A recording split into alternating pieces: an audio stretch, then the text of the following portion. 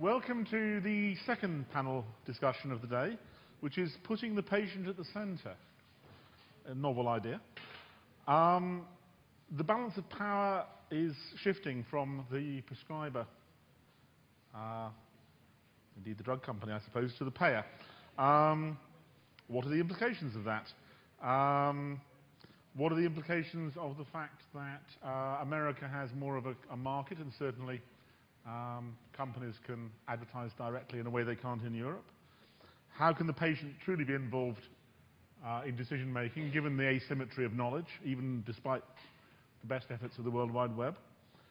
And what mechanisms exist for feeding patients' requirements into the healthcare and pharma business so that they can better serve the people who are sort of kind of their customers?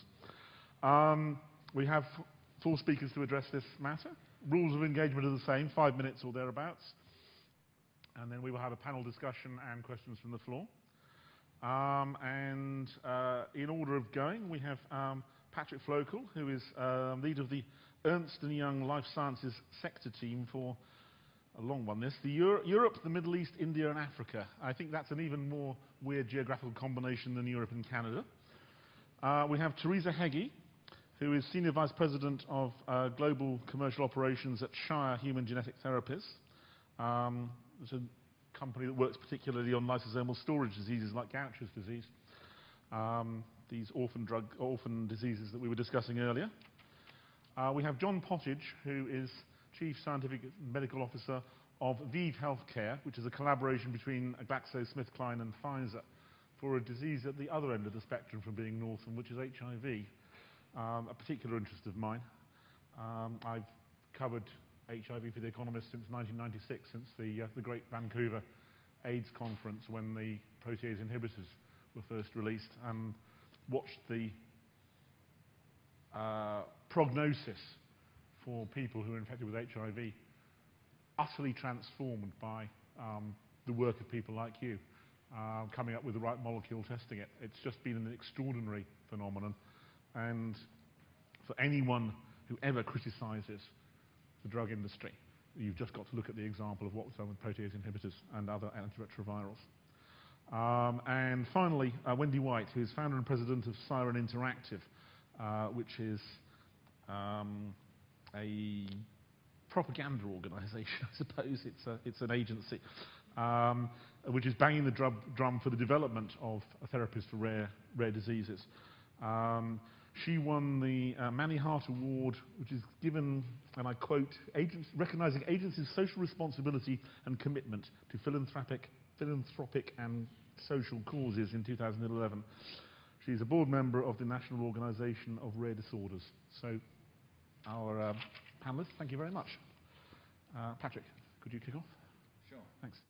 So, where I'd like to start from is, we all know about the healthcare system and the difficulty of sustainability of healthcare systems in many parts of the world. And what we believe is that to be able to make those systems sustainable, the way forward is really to put the patient at the center. And I will explain why. You know that the major part of the costs in healthcare systems are related to chronic diseases, 75% in the US. And we believe that to be able to continue providing care, then focusing on these chronic diseases will mean that we need to have patients take more care of their own health and self-management. And that requires major changes in behaviors. Major changes in behaviors from the patients themselves, of course. We'll have great examples, I think, going on later on. But also changes from all the actors who will take part in the healthcare system, including, of course, the pharmaceutical industry, who can play a great role in helping the patient become more at the center of the system itself. The way it would work is the pharma industry playing a role in linking better the patients with the care through evolving behaviors that they support. There is also another aspect where the patients are much more linked to the pharma industry in the development of R&D and new drugs and new products to help them. In many cases, the orphan drugs industry or the orphan drugs part of the industry is a very good example of how this can be done through the use of technology, of course, with the websites and the social media and social networks like Patients Like Me, etc., which have helped bring patients together, exchange information and knowledge about their disease, the way they deal with their disease, and the industry itself collaborating in there and learning lessons about how to improve the way they develop drugs, but also the drugs that they develop for the patients that they address. And of course, you can do that at different levels. In some cases, it can be very territorial, helping a particular population in a particular country to take more charge of what will keep them healthy. Because, of course, if we want to alleviate the cost of healthcare, the best way is for people not to become sick and focusing more on health rather than sickness. And there the industry, again, can play a very important role in helping make the link between the healthcare system as a whole and people before they become ill, of course. We shouldn't talk just about patients, but the population or the health consumer in a way. So I think to be able to do all of this, of course, we need a better alignment of incentives. And these incentives can be aligned through really working together in close collaborations between public and private partnerships and partnerships between the industry, governments, non-for-profit associations, etc. And this creates this collective impact that will make it possible for the system to become more sustainable. And the last point I wanted to make is when we talk about putting the patient at the center, we use an expression a bit like, Starbucks described that expression as the third place, which was the Starbucks place, which outside of home and work, where people engage in conversations. In the same way, we can talk about the third place for healthcare, or the third places for healthcare, in a way, being the patient itself. Because care will be delivered around the patient, at the patient's place, outside of the doctor's office, outside of the hospital, but also at home and in various places wherever the patient is. And that's the best and probably the most efficient way to provide continuous health and make sure that we don't strain the system with interventions. Thank you. Teresa? Thank you. And maybe just first, thanks very much to The Economist for inviting Shire to speak today. And a thanks to the sponsors as well for making all of this possible. And in particular, I guess, for being able to participate on this panel, because keeping patients at the center is really what Shire is all about. A little bit about Shire.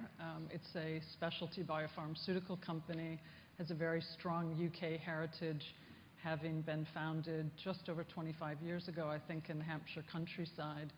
And we really aspire to be as brave as the patients that we help.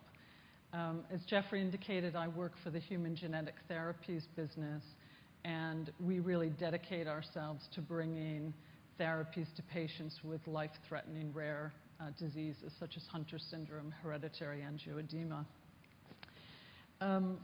We've been asked to consider a number of different topics for the panel today, one of which is the implication of the shift from the prescriber physician to the payer. Shire created a circle of value which really helps to define the way we think about our work and the relationship of all the stakeholders in this circle of value, all working toward a common end of creating better lives for patients and perhaps for people, because ultimately we want to prevent patients or people from becoming patients.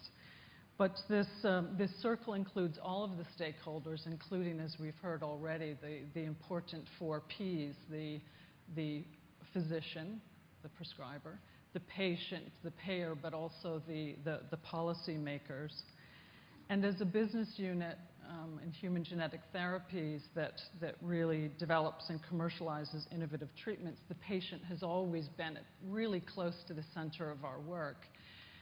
But this shift from prescriber to payer, which I think has probably been accelerated greatly in the economic climate that we find ourselves, has really caused us to underline our responsibility in helping to define, to quantify, and then be able to articulate the value of all of our therapies.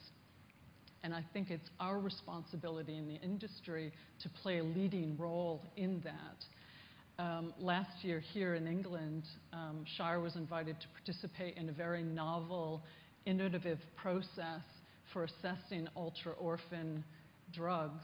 This process was called AGNES, which is Advisory Group for National Specialized Services. And this was a very holistic approach involving many of the stakeholders in trying to define what value really is. And importantly, for the topic of this panel today, the need of the patient was really at the center of this process. Another topic we've been asked to explore is how can patients truly be at the center of decision making. And working in the area of rare and orphan diseases, we have quite a special relationship, I think, with patient organizations who do play a leading role in trying to bring therapies to their affected family members. And we have a patient organization charter that really helps to define the relationship that we have with patient organizations. We think patient organizations are fundamental to the support and care, both of the patient, but also the whole family is affected when a patient has a rare disease. And we're highly committed to work with patient organizations in the rare and orphan disease space, but really do so in a spirit of transparency so that we maintain the integrity and the independence of the patient organizations in this partnership. But the partnership with the patient organizations, but indeed with all the stakeholders, can bring about really wonderful and important things, and are extremely important in both accelerating access to these really life-saving, life-altering treatments, but also importantly in maintaining access to these in the face as we find ourselves, for example, in this very challenging economic environment. But good relationships with patients and keeping them at the center can also help to improve the understanding and the awareness of these very rare diseases, many of whom prescribing physicians don't know a lot about, but also importantly accelerating enrollment in clinical studies, which in a rare patient population is one of the biggest challenges that we face. We've talked a little bit, I think, earlier this morning about some of the delays involved in pricing and reimbursement, and this is also an important area of partnership and where the patient can be and needs to be at the center of the process. There was an interesting process called CAVED that went on last year, this clinical added value of orphan drugs process. And one of the outcomes of the process is it proposed to provide a dossier from a working group within the European Medicines Agency to all the member states. And this, if you like, harmonization, the implication of that would be to shorten that pricing and reimbursement timeline, thereby accelerating access of these very important treatments to patients. So I very much look forward to a lively discussion, and thanks again for inviting me to participate. Thank you. John? Well, I also want to express my thanks for the invitation to participate in this panel. And I have just a few moments of perhaps informal response to our formal part of this discussion. And I think the theme here that you're hearing from everyone is that clearly the patient is and always has been the center of the biopharmaceutical industry. But the nature of that relationship between the patient and the biopharmaceutical industry clearly is subject to huge amounts of changes at this time. And so I think if we take a look at, say, the history of HIV, I think that's very instructive and brings out how things have changed over a relatively short period of time. And so, as you know, HIV was first described in 1981, so a little more than 30 years ago. Prior to that, I think the relationship of the patient to the biopharmaceutical industry, or even between patient and physician, was more of the patient was more passive, it was more of a paternalistic type of relationship. And it would be just that, yes, we'll produce medicines for you in due time and they'll be coming along. HIV came along, a deadly disease, and basically the patients took the lead there. They literally went into the streets, ACT UP, marching on pharmaceutical companies, on the FDA, on government agencies, and really took the charge. And I think that that really galvanized and changed this relationship, which is central to our business, but made it much more of a more of an equal partners where people are talking to each other, sharing information. And I think the biopharm industry certainly paid attention to it, woke up, as well as regulators, government groups, academics, and really thought of ways to speed things up. And I think that's what we saw with HIV. So within 10 to 15 years, we had medications taken in combination that led to a situation where we took a deadly disease where people essentially can live close to a normal lifespan to it. So it's been a huge miracle, and it's been through that interaction of keeping the patient, the pharmaceutical industry, government agencies, regulators kind of working together to defeat a common foe, that being HIV.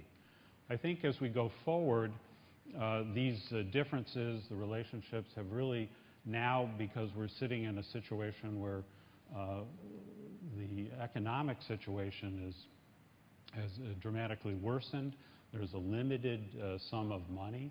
People are starting to have to make choices. How do we devote our healthcare budget to giving the greatest good to the greatest number of patients? And so obviously choices need to be made. And so changes have to go on with that relationship where people give and take, talk to each other in a transparent fashion. The formation of ViiV Healthcare, I think, is also an example of kind of the progress or changes that have occurred.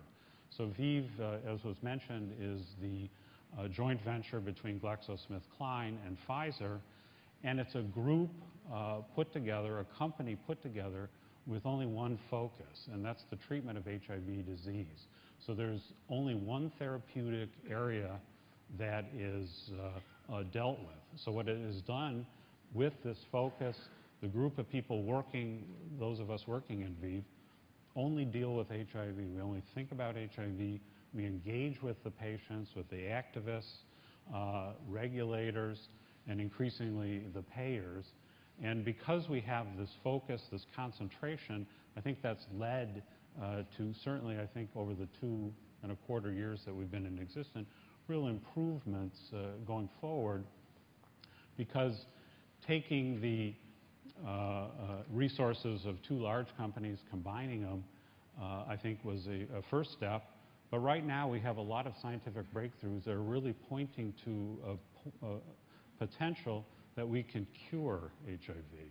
But that's going to require a huge effort and much collaboration. And so by combining the resources of two large companies, focusing it in only one area, and then reaching out to having the relationships, partnerships with all these different contributors, I think bodes well for the future as we go forward to develop therapies that will be curative. And at the center of this is still the patient.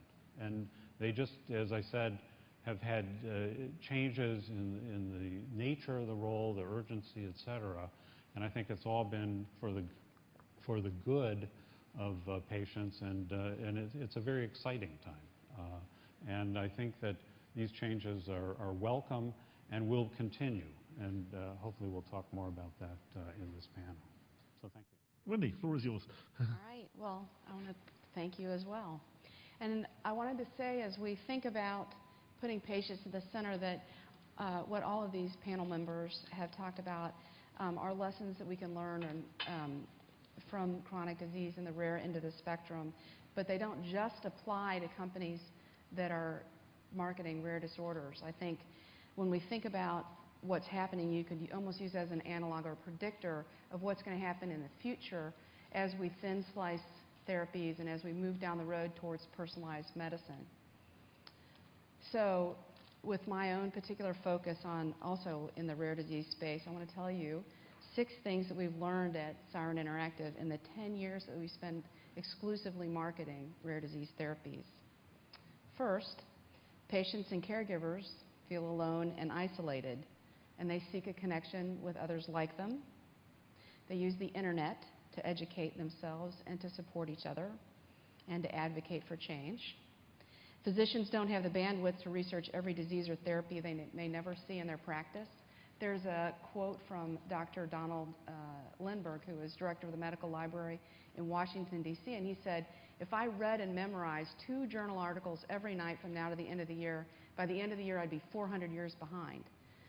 So doctors want to do the most good for the most number of people. They don't have the bandwidth to address that. And what that leads to in our end of the spectrum is patients and caregivers are frequently the primary drivers of diagnosis and treatment.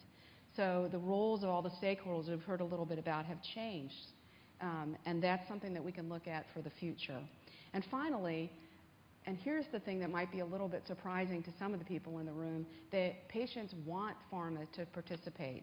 If pharma participates where they add value, if they're authentic, transparent, working collaboratively, absolutely they want them to be sitting at the table. And the benefits to pharma of having a more direct relationship include getting more patients on therapy and patients living longer. And of course that's good for patients, but it's also good business. And if this all works out and we really think about engaging patients in the whole process all the way back from research through to the end, then I think it's also good for the public health.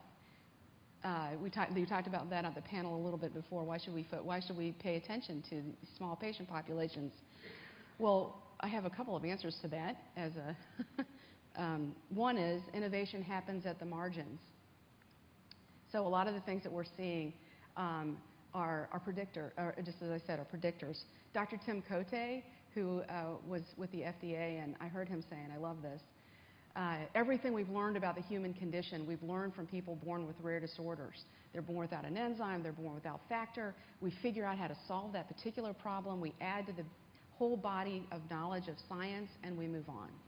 Also, even though there are only 200 therapies now, there are 350, but they only cover 200 of the 7,000 diseases. And even though they're all small micro-targeted populations, if you count them overall, or at least if you believe the Urordis and Nord numbers, it's 1 in 10 people. So that's not a small, that's 10% of the population. So if we don't include caregivers and patients at the center, right now what's happening is they're just going around us. They're using the internet, they're activating. So a couple of examples. Deborah Kogan is a mother who was given amoxicillin for strep throat in her 4-year-old son, Leo. And after 3 days of it not getting better, she posted photos on her Facebook page, and within a couple of hours, 3 of her friends suggested that should get her son tested for Kawasaki's disease, which it turned out he had, and he got treated then before he had any serious liver disease effect. Some of you may already know this about e-patient Dave. He was diagnosed with fourth stage kidney cancer and told to go home and get comfortable. And he went on the internet, and within 20 minutes on the ACOR site, it's a social media site around cancer, he was told about a potential Novartis drug that was only available in Europe that could potentially save his life. And now 5 years later, he goes around talking about empowered patients and how Novartis saved his life. Matt and Lori Sams organized a symposium. These are parents for 22 scientists from around the world to try and cure their daughter's illness where no research was being done before. They raised millions of dollars, and they're on track to begin clinical trials this year. Of course, you probably know John Crowley, whose story was in extraordinary measures, who had 2 sick children and developed a drug that was that Genzyme brought to market, and then started Amicus Therapeutics. But there are other examples. The Seckler and Wicca families, they started 2 different companies, one called DART Therapeutics to focus on preclinical trial work, specifically innovating to think about how to reduce the risk of getting through the FDA, and then also Halo Therapeutics, specifically to commercialize a therapy for their sick children because they were unhappy with the pace of development and innovation. And of course, the whole example of HIV. That's a whole community that was activated and that was really forcing the issue. So what can we learn from all of this? All the companies in the room, not just the ones focused on the rare disease end of the spectrum, is that patient engagement all the way through the cycle, as far back as research, can help accelerate development and speed to market, drive innovation, and create better patient outcomes. Thank you to all of you.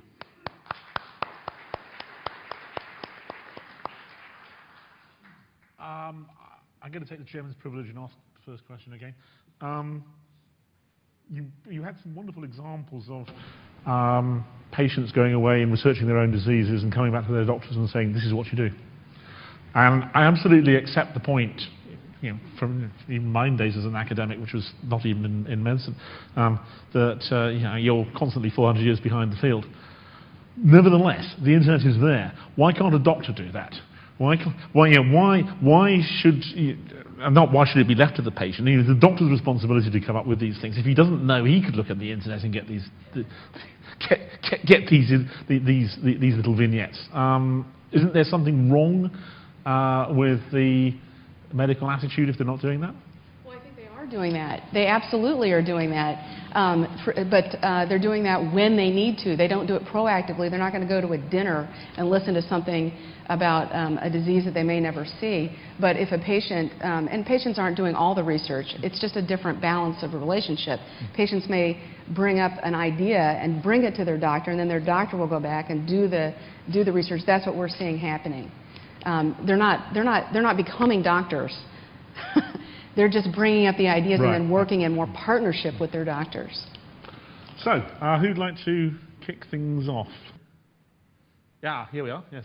Yes, Ed Gopper, GSK. I'd like to just follow on that very last question, that if somehow the healthcare system doesn't do what was just being suggested, will there be an increase in the inequity in healthcare? Because obviously it's the poorer people who use the internet less and are less educated in how they explore it. So if the healthcare system doesn't step forward and do that more proactively, will we not have a growing divergence?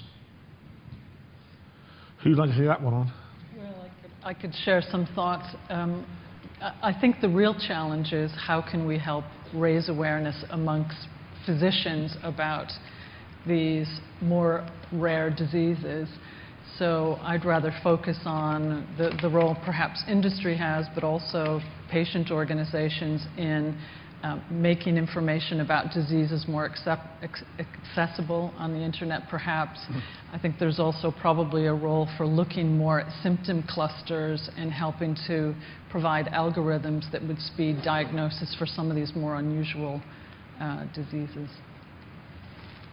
I think also, we know that social policy plays a very important role in health as well as So when you say that some people don't have access to internet or are not computer literate, etc., there's a part of a responsibility in governments and other organizations to make sure that the social policies themselves help create this awareness and equip people with the potential to find answers or beginning of answers or to cope with their own diseases. Should somebody, I don't know who it would be, in the UK, perhaps the Medical Research Council, actually be actively trying to organise the huge amount of medical research which is out there in a way that doctors and possibly also patients can use it more effectively? I mean, I don't know quite how that would work, because every journal has its own publication policies, lots of the stuff's copyright, but much of this is paid for by by taxpayers' money, and I'm not aware of anybody who has any overarching responsibility for coordinating the organisation of this information. It might be a really useful resource. It might be transformative. We're talking about IT, or I think we'll be talking about IT later. What do you think of that idea? Would that help, or would it just be a bureaucratic layer that was useless? Well, I think it'd be fantastic to have, I mean, and that's certainly one of the things that a lot of government and patient organizations are looking for. Right now, a lot of patient advocacy groups are developing their own patient registries or compendia, and that's one of the biggest issues. We certainly have 70% of the drugs that are given in the rare disease end of the spectrum are given off-label. And if we don't collect that data and figure out what's happening, what's the point? I think in terms of just making available clinical data or research that's been done, part of, I think certainly the biopharm industry is becoming more transparent with posting on results of clinical trials that people can access. But I think part of the problem is everyone's just interested in positive results. Yeah, and absolutely. so there's a huge amount of studies where they're negative or you really don't show much, but actually contain a lot of nuggets that are important to get out there, but they're not published, they're not available, or they're buried deep in various websites. And so I think I agree that if we can have a better way to bring that forward, be much more open, transparent, and knowing what works, but actually more importantly, what doesn't work, I think would be extremely helpful. Yeah, I think transparency is really important, and everybody publishing, etc. The responsibility for going to get the information or making it available. Now with the internet, it's crowdsourcing. If lots of people read a little bit and then it's discussed on the internet, then you've got engines that can go and get the answer, and that becomes what you want to know. You don't need to have a librarian, a scientific librarian that puts everything together. No, you probably don't, but possibly you need to have a particular place. I mean, the model I was thinking of is a thing called archive, which is where, by simply an emergent consensus, almost everybody who works in high-end physics puts their papers there, and some of them just go there and die, and some of them go there and are are enhanced by robust peer criticism and eventually get published in journals.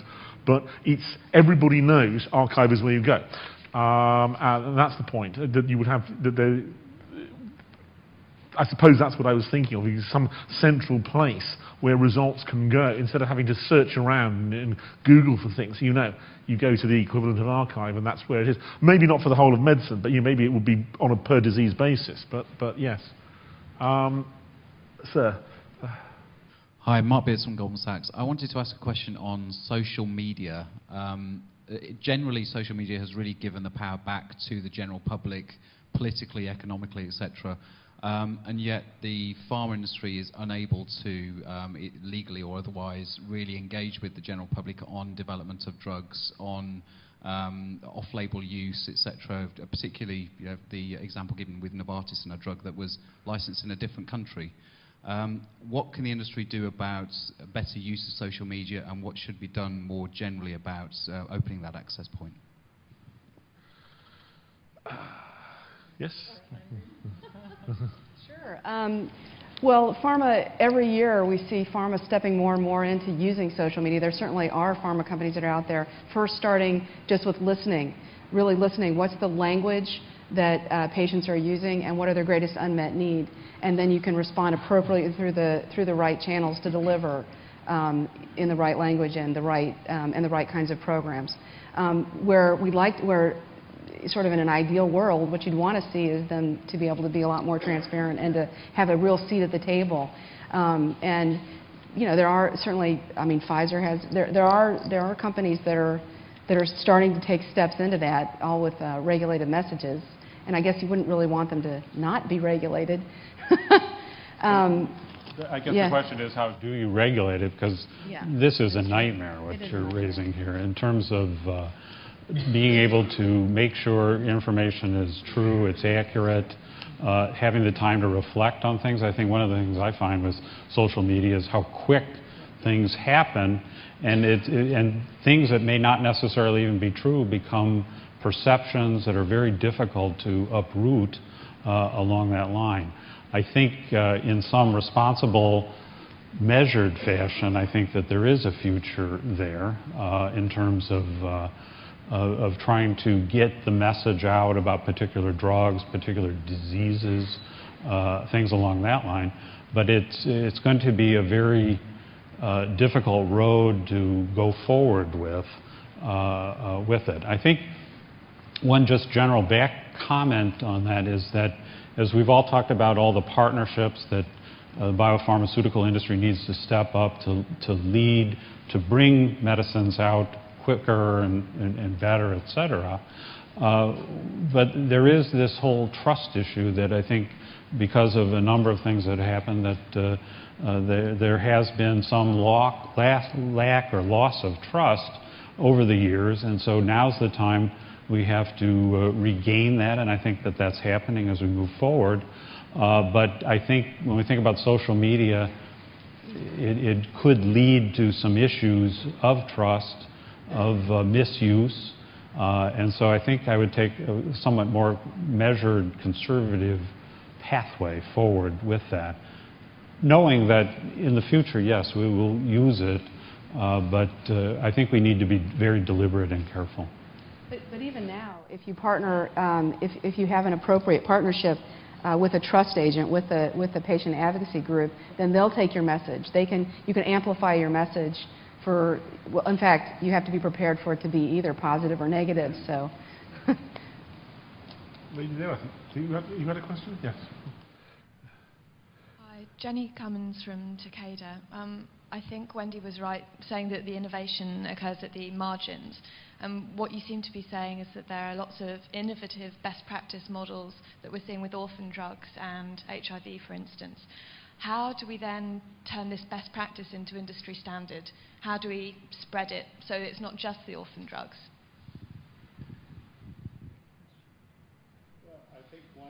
Comment on that is that biologic processes or diseases, and they're all very much different. And so even though you might say, well, look at how we took care of HIV, and within 15 years we essentially had major advances there.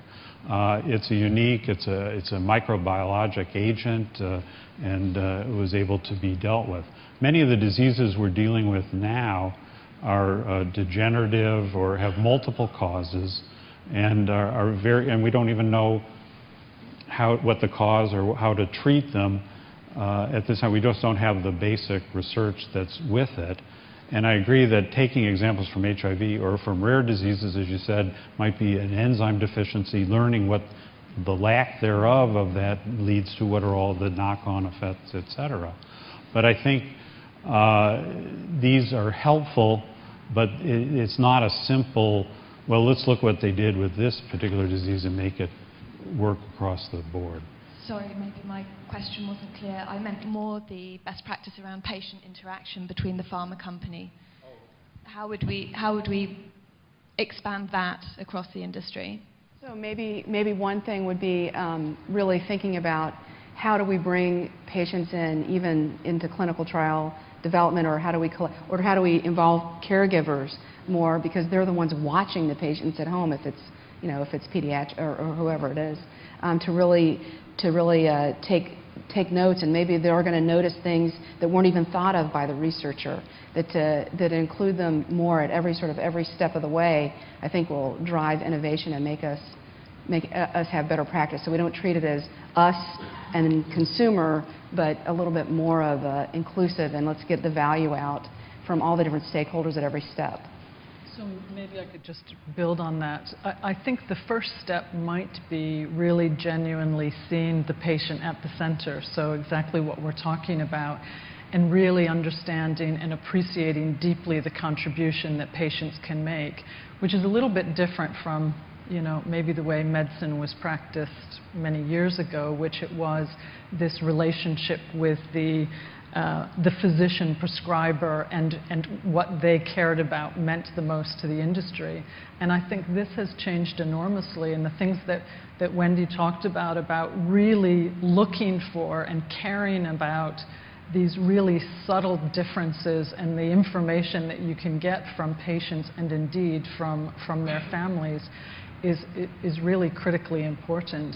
But the first step, I think, has to be, as you know, the definition of what does it really mean that patient is at the center, and it really means a really authentic relationship with them as a really driving stakeholder in the whole development process from very, very early stages, but through the whole life cycle of a drug in terms of continuing to learn both what it's doing well and what are the gaps, because those are, of course, areas for future innovation as well. Do you think there's any risk, I mean, obviously not in the context of fatal diseases. I mean, everybody is very clear in their mind about what's going on there. But is there a risk of this leading to patients being pandered to, you know, a fifth P, if you like? I mean, I'm thinking of it might sound trite, but I think it's an important example of, you know, the overprescription of antibiotics. You know, we've ended up with a situation, and it's partly because of OTC stuff in Asia, absolutely, but also in the West. There's here's a patient comes into the surgery, doctor has 10 minutes to deal with the patient. Instead of, patient's got a viral disease, instead of saying to the patient, no, you can't have any medicine, go away, wrap yourself up and it'll go away, your immune system will kill it. Here's an antibiotic, because you're pandering to them, because there seemed to be, the doctor can no longer be a dictator. Is that a risk?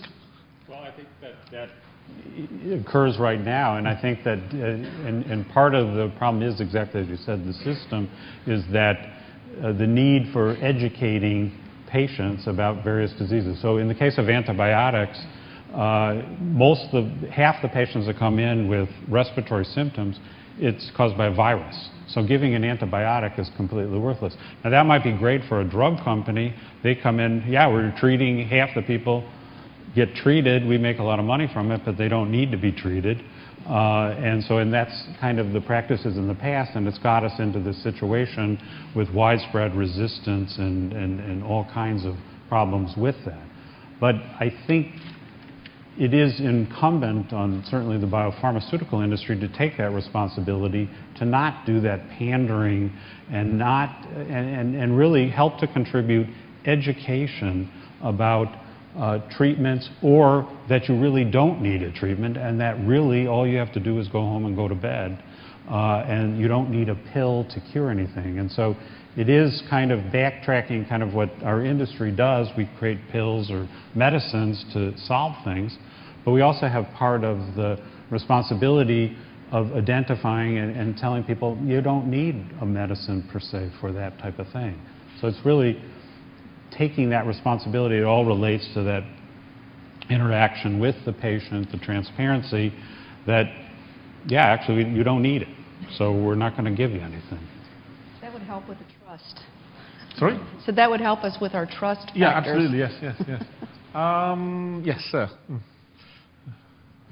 Yes, Boris Azeis from MSD. Just to respond to that, actually, Merck MSD has numerous programs on best practice of use of antibiotics, including especially in the developing world. We have a lot of training and partnership with the Indian government in some of the states, just for that, to ensure that people just don't pop up antibiotics that they don't need. Oh, sorry. lately that I think people have recognized this whole problem, and even into the issue of use of antibiotics in livestock, just the whole contribution to emergence of resistance. Kevin Grogan from Pharma Times. I was just wondering, Therese was talking about, sort of patient charters, etc., with patient groups, and you talked about maintaining the integrity and independence of those patient groups. I'm wondering, how does that work in practice? Because, there is suspicion in certain areas of the relationship between pharma, patient groups, etc. I was wondering if you could give me some details on how that can be avoided and get rid of that suspicion. So I think at its foundation, it's really about transparency. And of course, patient organizations do need support to do the work they do, whether it's disease awareness or advocacy support for their constituents, or in fact, many patient organizations sponsor independent research as well. But it's the transparency of the support that we provide that's really at the foundation of it. I had a question for John. I wanted to ask you down here. Do you think the ViiV model would work for other diseases? Companies coming together to collaborate, something like malaria, for example, or are there special characteristics that HIV has that make it work just for HIV? Yeah, I think that's a good question, and I think people are looking to see ultimately the success of ViiV, and so I think we're still a works in progress. And I have to say that being involved with the company from the beginning, my thinking on it has changed, or it's become more supportive of this focus and allowing us to really devote 100% of our time to a disease that does have continuing needs, a whole host of issues, and as I said before, on the cusp perhaps of developing a curative type of therapy. So there's enough work to keep you involved in that. And so the danger is that if you create small units on too narrow of a focus, then I think that that won't work. But if it's too broad and you're not dealing with discrete areas where you essentially know the cause, or you know that the treatments are pretty well established, I think that we'll have to see how that works. But certainly, I think with HIV that it's... So something like malaria would have exactly those criteria. You know what the agent is, you know what the treatments are at the moment, and it's a discrete problem. Sure. Yeah, yeah. Anyone else out there have a question? Yeah, sir. Hi, Andy Jones from AstraZeneca. I was interested in Patrick's comments around behavioural change with patients to drive better health outcomes. If you think about examples such as cardiovascular disease, diet and exercise and the impact there, if you think of lung disease and smoking, there's very little evidence that people take on behavioural change in order to improve outcomes. And in fact, there's almost a paradox where as treatments for chronic diseases get better, people are less incentivized to make their lifestyles. So do you have examples where you've really seen behavioral changes have an impact that have actually contributed to good well-being outcomes? I think we've seen some in HIV, actually, haven't we? Sure. I mean, I think when we think about the whole area of prevention, thinking about eliciting behavioral changes there, I think that we've had some impact. But I think it's interesting, and it kind of reverts to what you're saying, is that it's very difficult to get society to change, to do what seems to be kind of a simple thing. And so you think about, to prevent HIV, use a condom. It's very difficult to, and it works to some extent, but has not worked that well, is that we still see increasing rates of HIV incidence throughout the world. And so now you see a whole host of therapies coming forward to prevent the spread of HIV. And so very expensive therapies, and so, and there seems to be, obviously there'll be a lot of debate with that, but some people think that that's much easier to deal with than to do a simple thing as getting a very cost-effective condom to do that. But very, very difficult. And unfortunately, I think it's just that by human nature, maybe we just think it's easier to take a pill. And as I said before on this, is that it's our duty to work to change people, but it's hard. Patrick. Yeah, you know, there is a lot of analysis and studies about behavioral economics in particular, which could be used very efficiently by pharma companies in particular in the case of health. And I know I used to be a smoker, and to stop smoking is really hard and unpleasant, and you need special motivation, and it's very difficult. It's almost one patient at a time, and then you need to understand, to be really close to understanding what triggers a change of behavior. And there are multiple companies that are involved in these things, including in fields outside of pharma. For instance, some technology companies like Intel that spend a lot of time studying the behavior of patients. They're very involved in health. They see health as a great potential for increasing their revenue and their business. And so they spend a lot of time in, I think, about 20 countries looking at 12 different therapeutic areas and understanding better the behavior of patients and their caregivers and their families, to be able to see how technology could help change the behavior and make their life easier, make them, you know, look better after their own health. So I think there are lots of experiments, but it's difficult, and it's very you know, unobvious. Sometimes the opposite of what you think would be the right thing. So there are examples, and I think there are examples also in other industries that would be useful to look at to see how you can implement them into health. But also there are two different sorts of behaviour change, if you like. There's individual behaviour change, which I agree is very hard, but there's also social, societal behaviour change, and in that, smoking has changed enormously. Not by persuading people who have started smoking to give up, but by stopping people smoking in the first place. You know, I can't give you the figures off the top of my head, but there's been a huge decrease in the proportion of smokers in this country, and I think in most rich countries over the past 50 years. So you can do social behaviour change, but you've got to get people when they're young and stop them starting in the first place. Whether that would apply to condoms, I don't know, but it might. Might actually. I think we've got time for one more question, if there's one out there. And if there isn't, then I would say thank you very much to the panel. It's been a fascinating discussion.